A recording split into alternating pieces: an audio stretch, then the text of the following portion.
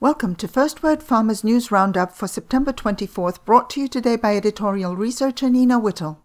Today's FirstWord Pharma News Roundup is sponsored by INC Research.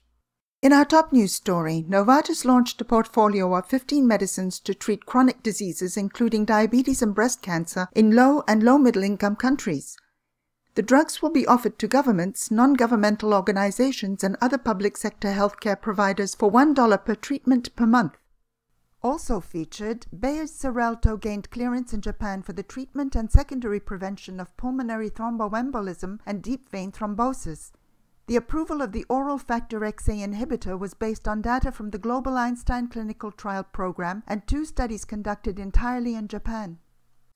In other news, GlaxoSmithKline and Theravance plan to file a submission in Japan for Relvar-Ellipta for the treatment of chronic obstructive pulmonary disease in the first quarter of 2016.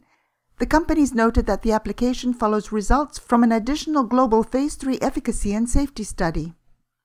In addition, Galenica is reportedly working with an investment bank regarding plans to acquire assets and spin off its Vifor pharmaceutical unit.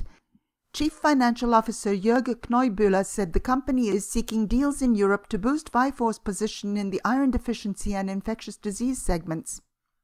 And finally, study results showed that the addition of oncogenic sapatorsen to Abraxane failed to demonstrate a survival benefit in patients with untreated metastatic pancreatic cancer.